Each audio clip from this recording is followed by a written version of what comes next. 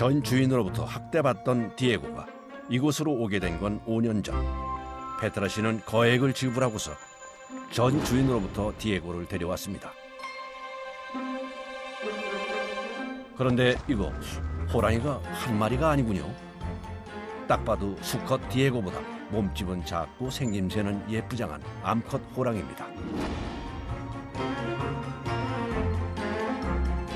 식사를 마친 디에고가 애교를 부리며 다가옵니다. 이럴 땐 영락없는 애완 고양이 같습니다.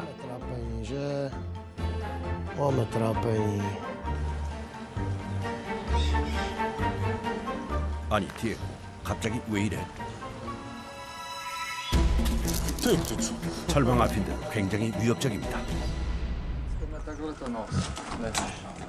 반면 페트라 씨는 아무런 안전장구 없이 호랑이 우리 안으로 들어가 과감하고 진한 스킨십을 나눕니다.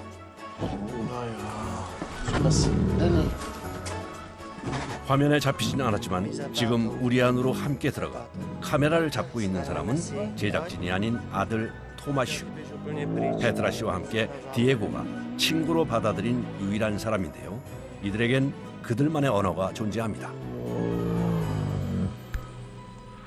A když vidíte ji, poznáte její náladu? A jak? Určitě poznám jejich náladu, jakoby ta nálada se pozná podle toho chování, podle toho, jak ten tygr prostě se na vás kouká, jestli prostě má sklopený uši, nebo prostě může být nahrbený, má obrovské čočky, když prostě se zvětší čočky v očích, tak buď vymýšlí nějakou 마치 지금처럼 말이죠.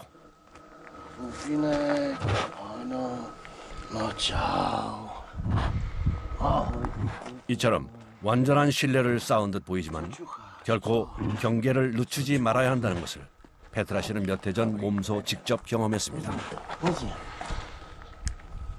Když jsem chtěl jít s Diegem na procházku, jakoby aspoň teda po zahradě, Diego viděl reakci, ten pud v sobě vystartoval a jak jsem ho měl na vodítku, tak jsem letěl 6 metrů vzduchem, protože 300 kg, když se rozhýbe, tak to nezastavíte. Tak on se otočil, protože mě viděl na zemi a takhle mě zalehl.